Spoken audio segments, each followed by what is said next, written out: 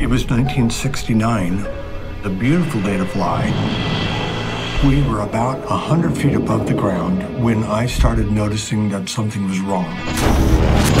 It was engine failure. Trees were filling our windshield.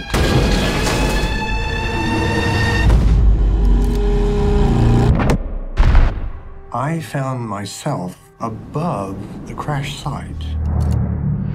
And while I'm processing what I'm looking at, I can see a pilot, and this is me. No two near-death experiences are the same. Out of nowhere, a trailer truck hit me head-on.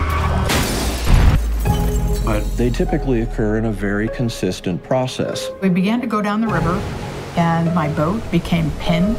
I was drowning. The first thing that happens is called an out-of-body experience. And they come to a place of exquisite beauty. They very commonly see a light. Deceased relatives come to meet them. the first person I saw was my grandfather. Now I'm traveling like a rocket ship. Straight upwards. And with that... Oh my God, I'm alive.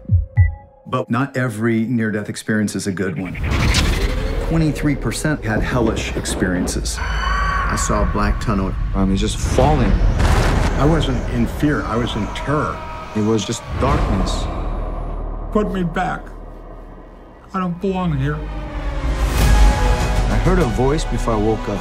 You still have a purpose on Earth. I was very skeptical. I never felt alive and then dead. I felt alive and then more alive.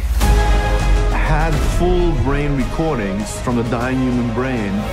Even though they were unconscious, they were able to give corroborative evidence. She's describing stuff that she just shouldn't know. This ain't right. You can't be mystified by that question. What happens after you die?